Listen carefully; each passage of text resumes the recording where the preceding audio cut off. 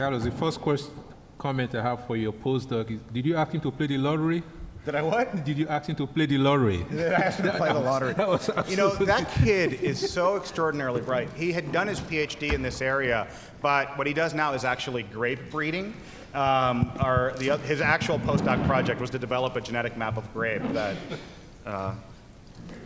was successful. This was featured in the New York Times, for those of you who are interested in that. Yes, I'm not quite sure who came first, but... Yes. What first question here? She was actually first, but... Excuse me? She was first. Who? Here. She came before me. Oh, okay. Go ahead, please. Okay, thank you. This is just, I'm blown because now I'm thinking, what about then climate and all the sort of discussions that had gone on to the early sort of adaptation to climate, which is associated with, pigmentation, malaria, all of these things. Can you then kind of make that connection or disconnection so I could change some of the way I've been saying this when I sort of just say, oh, if you study genetics, you'll find this. If you study geography, thank you.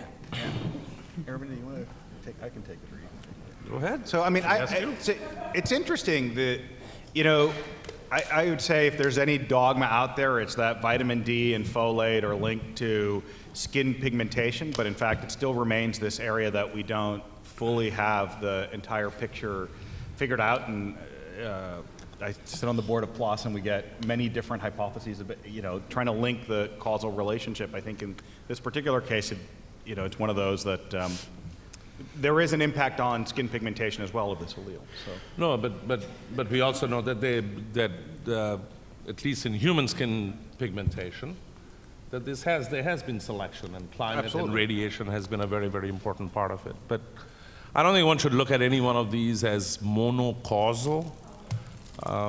We are the results of forces that have gone on for a long period of time, and presumably multiple ways of getting there. Okay, next question. Hi, my question's for the entire panel.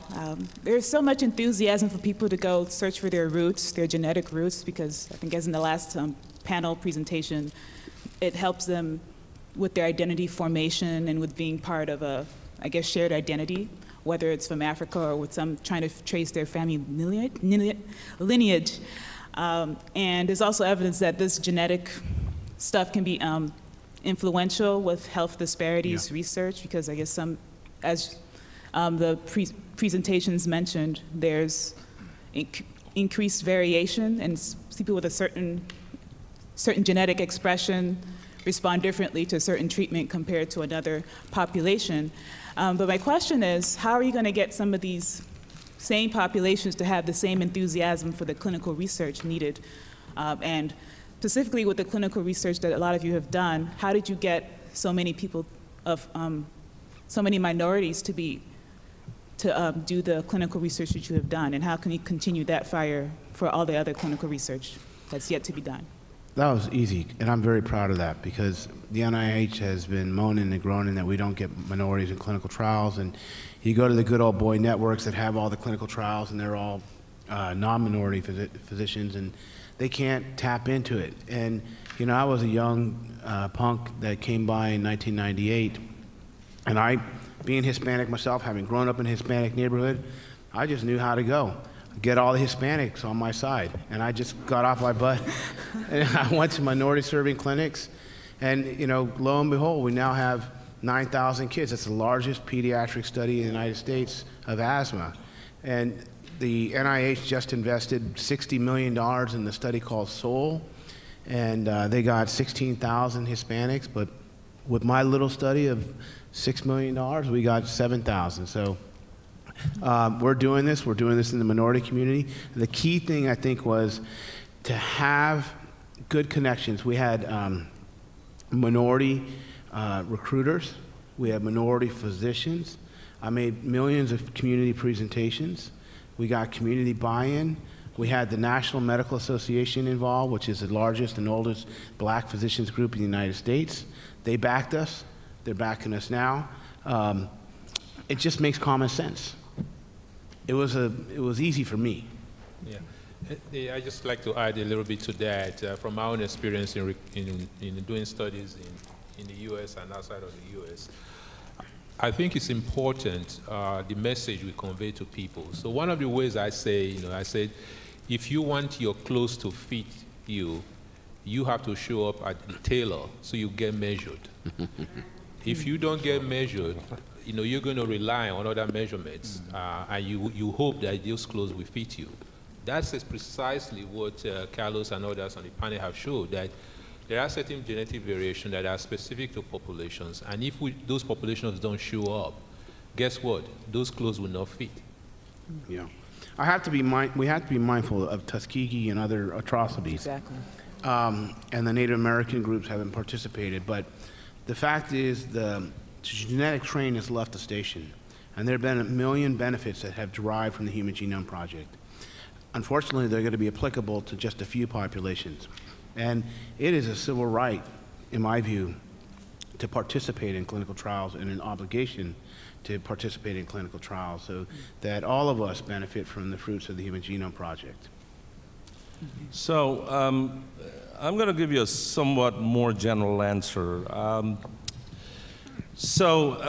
the last week, there's been a major report published on the status of U.S. health. I don't want to get political, although there's nothing you can say in this town and not be political, so here goes. So I think the bottom line, despite whoever comes from any political persuasion, is that the U.S., among 14 other peer nations,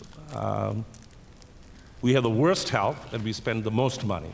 So whatever the wisdom is of whatever we are doing, it just doesn't work. And there are many reasons. Health disparities are a very big part of it. It appears that we all ingest too many calories. There's too much violence, meaning firearm-induced violence in the home and outside. And all of you should read this report. It's a sobering sort of view, having nothing to do with being a geneticist, or everything to do with being a geneticist, or being a health expert. I think every American needs to read this report. So I agree with just what Esteban just says. I think it's an obligation for us to hold all of our politicians accountable in the sense of, and for us to, but it means we need to participate. On the genetics equation, I think I have a broader view. I don't know what's going to happen. I wish I knew. If I could wish the answer, then I think I could design the studies in a much more simpler way. I really think I don't know. Genetics might be, in many cases, and in some cases, like the example you saw in PCSK9, is probably the easiest way for us to intervene and find a drug that could affect, in that particular case, our, lowering the effects of the worst LDL, of the worst cholesterol, and reducing heart attacks. But in many other cases, might not be the most effective way. There are other things we could do. We could vaccinate every child in this country, and that could prevent other kinds of illnesses. So I'm not a genetic exceptionalist. What I do is very near and dear to me, but I think we need to fit genetics into the larger healthcare equation, and in that, our ancestry will play a very strong role, be it on the gene side, be it on the environment, social side. And I said that what I'm going to say is going to be political because I think our healthcare system has to embrace both. There's no other way of, we can't just hide our, ignorance by saying it's only social factors or it's only genetic factors. We also got to have academic community partnerships because, as you know, the #1 cause of death in young black men is violence.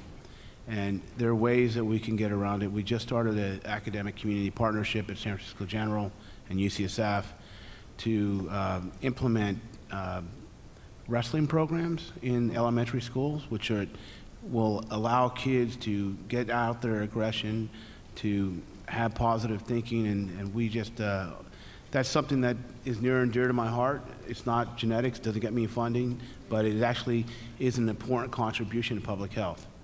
I think we'll take just two more questions. Yeah, we have the last two people, and if we can keep it short, we'll move forward. Please. Well, it depends on their answer, how long You've discussed genetics and health of Hispanics. Now, as far as I know, there's no genetic predilection for speaking Spanish. So what do you mean by Hispanic?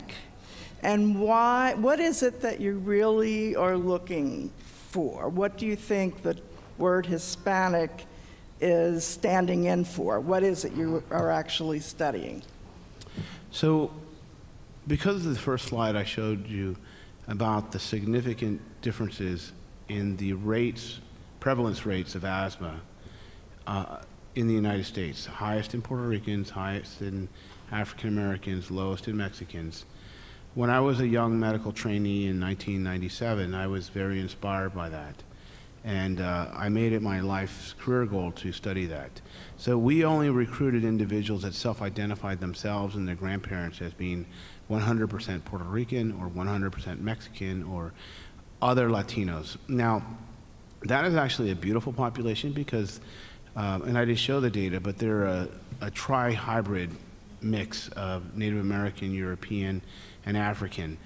Now, we could look at it from the purely genetic factor and adjust for those racial differences and get down. Chris Genu, who's my graduate student here, just identified a gene, a novel gene for asthma that tended to be, had significant ancestry differences, African versus Native American versus European. I am mindful, and I tried to make that clear, that this identity, the social identity of being Puerto Rican or Mexican or African American is like a shopping cart of other social experiences. So like African Americans, it's not just about African ancestry, it's the social experiences of perceived discrimination, which might lead to increased stress, which might lead to increased blood pressure, which increases your risk for kidney disease and heart disease. So we tried to be very comprehensive, and that's when I started that large study, the Gala and Sage study. We measured all those factors.